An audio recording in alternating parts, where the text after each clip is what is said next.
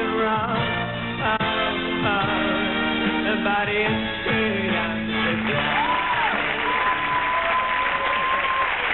Here they are, everybody. 27 years, and they are still together and still one of the big hits in the music world, Jethro Tull. Nice to have you here. What a pleasure.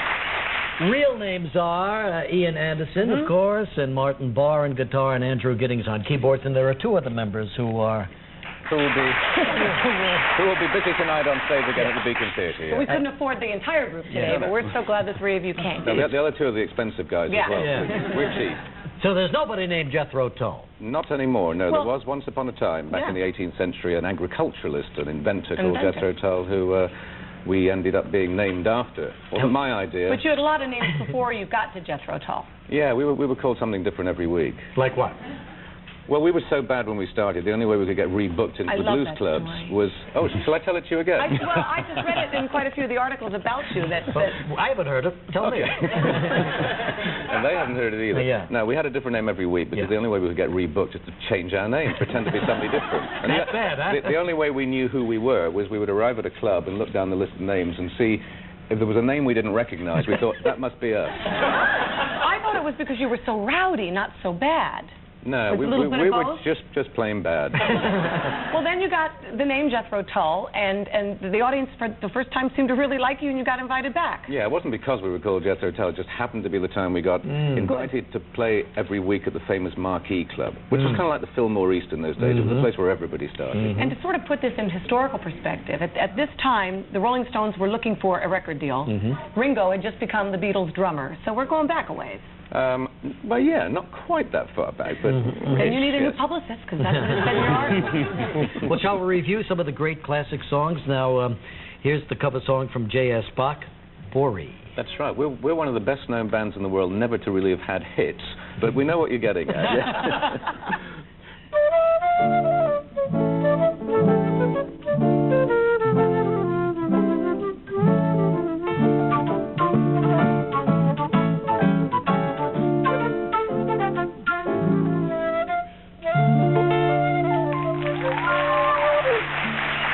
That's what I always loved about your music. It had symphonic overtones. Yes, it almost sounds like you heard that one before. And you guys at times sat down to literally write something you thought would be totally non-commercial, and then it would become a hit, to your amazement? We were on our first American tour back in 1969, and our manager said, while we're out of the UK, we've got to have something to keep the pot boiling, while we're away from home. So write us a hit.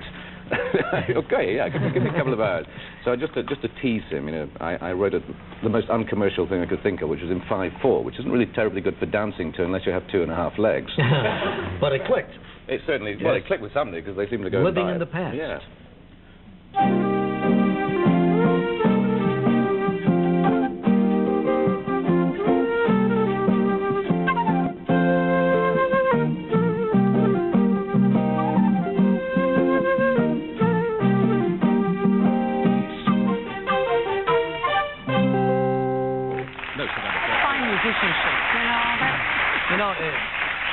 So the flute, was that always your primary instrument, Ian? No, it wasn't. I started off being a very bad guitar player, and which I can demonstrate for you amply now.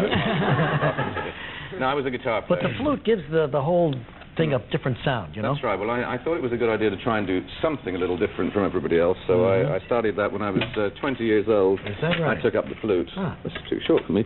And it was, it was fun, but it wasn't the kind of thing a blues band did back then to play the flute. And they still don't, actually. Met with some disapproval, I think, from some quarters.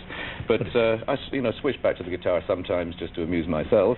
Well, he switched back now. This was a song out of the Red Rock days in Colorado? Yeah, this was the first, when we premiered the Thick as a Brick tour back then, our first date was actually to a full-scale riot. I mean, there were 11,000 people. They were dropping CS gas into the audience from helicopters. The police overreacted just a tad. What were they rioting about? The fact they couldn't get in, because it was full up, so they turned police cars over and set fire to them. As kids did back then. Sure. Of course, now they're much better behaved. Oh, yeah. Things are getting so much better. Yeah, I have 2 of them. They're much better behaved.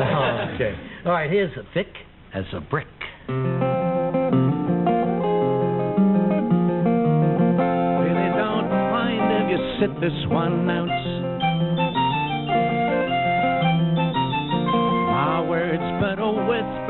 deafness a shout. I may make you feel, but I can't make you think. Your sperm's in the gutter, your love's in the sink.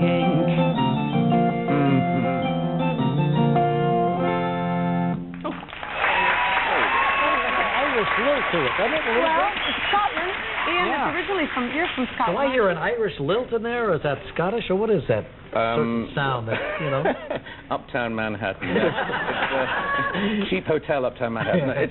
And basically, I am Scottish originally. Are you really? Yeah. Yeah. And I don't think a lot of it shows, at least, I think not at it least does above the in waist. your No. music. Definitely. No, I wear a sporran is what I'm getting at. You know, the famous container of precious valuables. The sporran. You know, we wear it with our kilts, yes. Like a purse. Oh, the sporran, is that one under your kilt? Yeah. He thought you were talking dirty. No, I still don't follow. The sporran you wear outside the kilt. Oh, outside the kilt. The haggis I is thought inside the kilt. in America we call that a jock. But anyway, we're going to come right back with Jethro Tull's new song. That's what I thought. I know that. All right. I can't be a Guests on Live with Regis and Kathie Lee stay at the Michelangelo. Intimate, fashionable, very Italian. The luxury hotel in the heart of Manhattan's business, cultural, and theater district. The Michelangelo. And tomorrow on Live, actor Ken Olin.